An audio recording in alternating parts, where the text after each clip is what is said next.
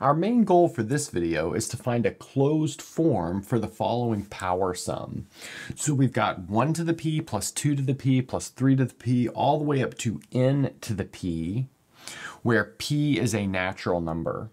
So before we get started, let's look at some small cases which are easily proven with induction, which is not how we'll prove this. And so the sum of the first n natural numbers, so this is the nth triangular number. So 1 plus 2 plus 3 all the way up to n is n times n plus 1 over 2. Then the sum of the first n squares is n times n plus 1 times 2n plus 1 over 6. And finally, the sum of the first n cubes is n squared, n plus 1 squared over 4. The really interesting thing here is that this guy right here, this n squared times n plus 1 squared over 4, is exactly this right-hand side quantity squared. Which means if we square the sum of the first n natural numbers, that's the same as the sum of the first n cubes, which I think is a really beautiful formula. In fact, I made a crazy video on it if you want to try to find that. Okay, so in order to come up with a closed form, we need something called Bernoulli numbers. So those are defined in a somewhat technical way, but let's look into it. So let's define the nth Bernoulli number by the following power series. So we'll say the sum as n goes from 0 up to infinity of b sub n over n factorial times x to the n. So this is something called the exponential generating function for the nth Bernoulli number. So this is going to be x over e to the x minus 1. Now maybe as a little homework exercise, you guys could check that b sub 1 is in fact equal to -1/2. So I'll let you guys check that. That's not too hard to check just by expanding this as a geometric series and looking at the coefficient of x to the 1. Okay, nice. Now let's maybe see what we can do from this and see if we can get maybe a little nicer formula to calculate other Bernoulli numbers, maybe something that looks like a recursion. And we can do that maybe by multiplying both sides by e to the x minus 1. That'll be kind of our path. So here we have e to the x minus 1 times our exponential generating function. The sum as n goes from 0 to infinity. Bn over n factorial x to the n is just equal to x. But this is actually a lot more helpful than it might seem, because on the right-hand side we have a very simple polynomial, but on the left-hand side we have essentially the product of two infinite power series.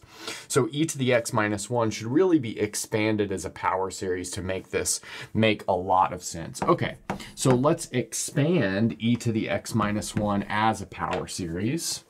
And we'll expand it just as we would expand e to the x, but we'll leave off the first term, or maybe I should say the 0th term. So this is going to be the sum as m goes from 1 to infinity of x to the m over m factorial. So that'll be e to the x minus 1. And then we have our exponential generating function for the Bernoulli number. So that's going to be the sum as n goes from 0 to infinity of bn over n factorial x to the n. And that's going to be equal to x. Now we can use something called the Cauchy product formula for taking the product of these two infinite series.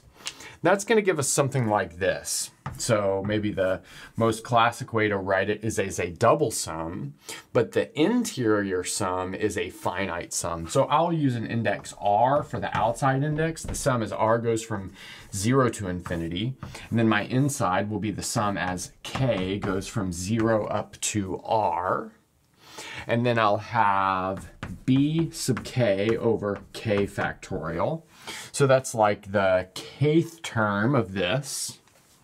And then next we'll have 1 over r minus k factorial. So that's like the r minus kth term of this. And then we'll have x to the r. So that's because we gain an x to the k from this and an x to the r minus k from this term. Then we have all of this is equal to x.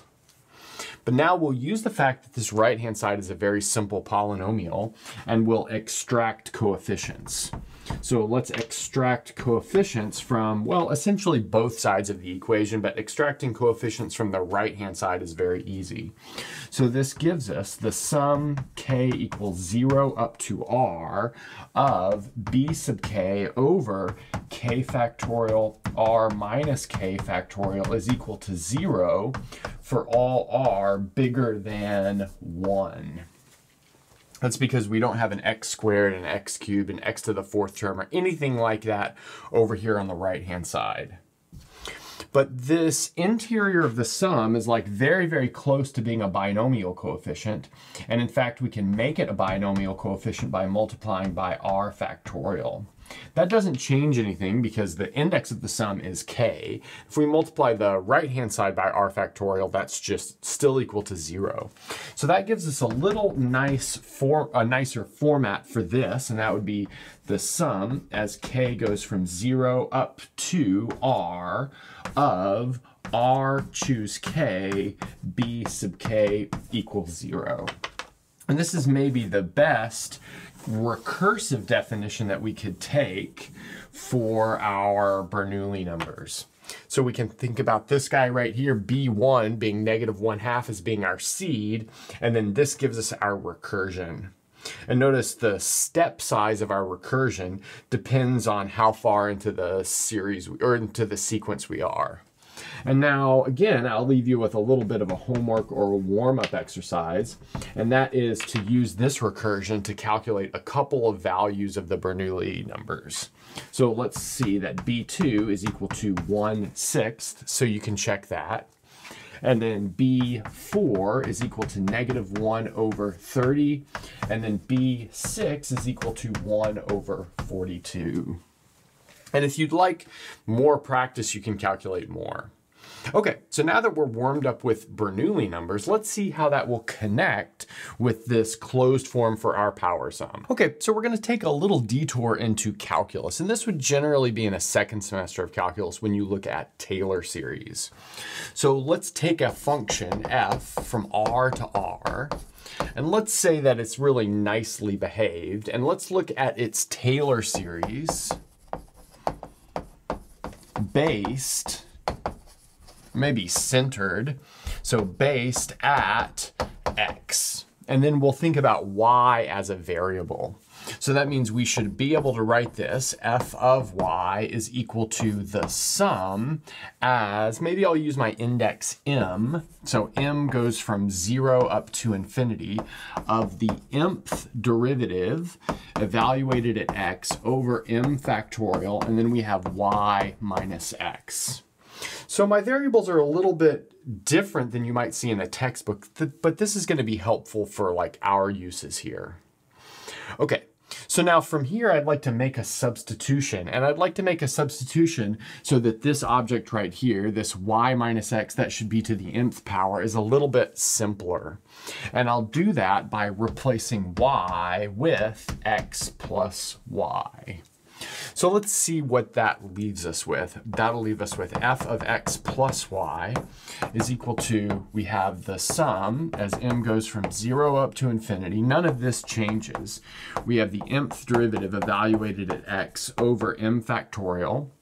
And then here we'll have y to the m. But now I can cleverly write this using an exponential operator maybe. And that exponential operator looks like this. So this is going to be e to the y times the derivative with respect to x operating on f of x. So let's maybe just talk our way through this a little bit to see why this makes sense. So if we were to expand this guy as an operator, what would it look like? So it would look like the sum as m goes from 0 up to infinity of 1 over m factorial, and then we have y to the m, and then the mth derivative of x with respect to m. But notice taking that operator and operating on this f of x gives us exactly what we have over here. Okay, nice. But now what I'd like to do is factor maybe f of x out of this. And I'll do that in the following way. I can write this as e to the y times the derivative with respect to x minus 1 times f of x plus f of x. So basically what I did is I just added and subtracted a copy of f of x.